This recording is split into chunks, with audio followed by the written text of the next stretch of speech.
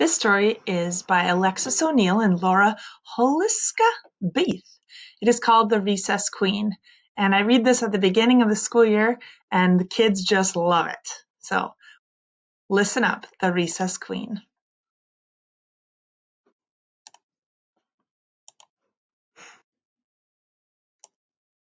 Mean Jean was Recess Queen, and nobody said any different.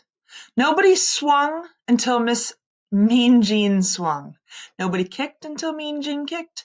Nobody bounced until Mean Jean bounced.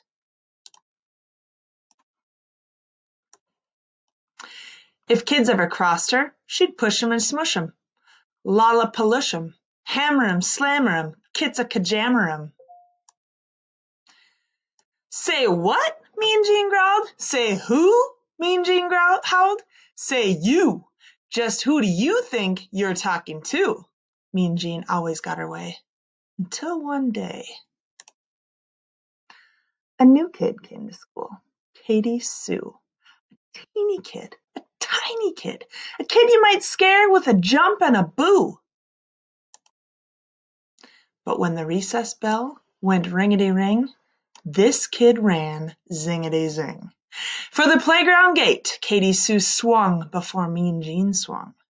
Katie Sue kicked before Mean Jean kicked. Katie Sue bounced before Mean Jean bounced.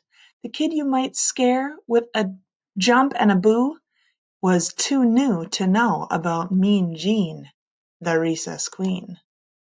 Well, Mean Jean bullied through the playground crowd. Like always, she pushed kids and smushed kids and lollapalushed kids, hammered 'em, slammed 'em, kits and kajammered 'em, as she charged after that Katie Sue. Say what? She growled. Say who? She howled. Say you, she snarled and grabbed Katie Sue by the collar. Nobody swings until Queen Jean swings. Nobody kicks until Queen Jean kicks. Nobody bounces until Queen Jean bounces. And she figured that would set the record straight. She figured wrong. Katie Sue talked back. Just as sassy as could be, she said, "How did you get so bossy?" Then that puny thing, that loony thing, grabbed the ball and bounced away. Oh, Katie Sue was one quick kid. She bolted quick as lightning, bouncity, bouncity, bounce, kickity, kickity, kick, swingity, swingity, swing. Mean Jean thundered close behind. Bouncity, kickity, swingity. The recess queen was not amused. She raced and chased, and in your face, that Katie Sue. No one spoke, no one moved, no one breathed. Then from her pack pulled Katie Sue, a jump rope clean and bright. "Hey, Jeanie Meanie," sang Katie Sue, "let's try this jump rope out." Here's one thing true. Until that day, no one dared ask Mean Jean to play. But that Katie Sue just hopped and jumped and skipped away. "I like ice cream, I like tea, I want Jean to jump with me."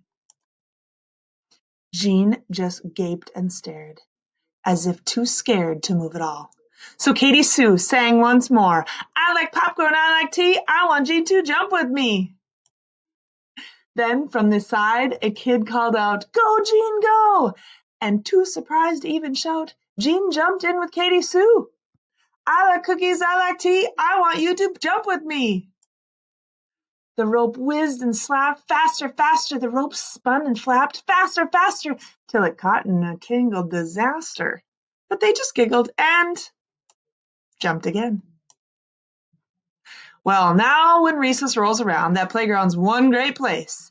At the school bell's ringety-ring, those two girls raise zingety-zing.